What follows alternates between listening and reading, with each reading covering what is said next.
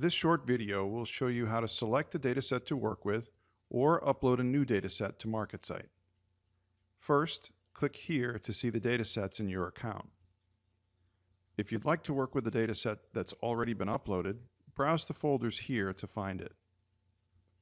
Once you click on the dataset name, it will become your active dataset, which you can see by looking here.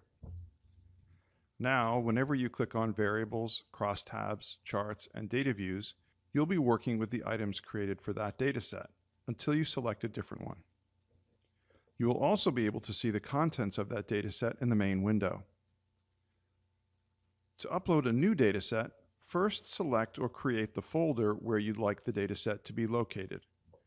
To create a folder, select the folder where it will be created and either right-click on it and choose New, then Folder, or choose New from the action bar, select Folder, and create the new folder. Next, right-click on the folder, or select it and use the action bar, to upload the new dataset by selecting New and Dataset.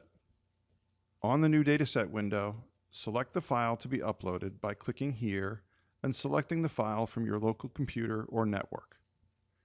MarketSight supports all the leading file formats, including SPSS, Excel, SAS, SSS, and several custom formats for specific survey tools such as SurveyMonkey, Qualtrics, Confirmit, and others. If you're uploading an SPSS file, all you need to do is select that file and click OK. All the data and the labels or metadata will be uploaded together with no need for a separate file.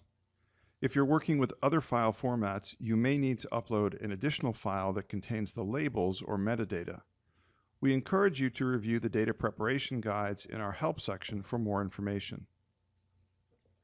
Once the dataset has been uploaded, you can see its contents here in the main window.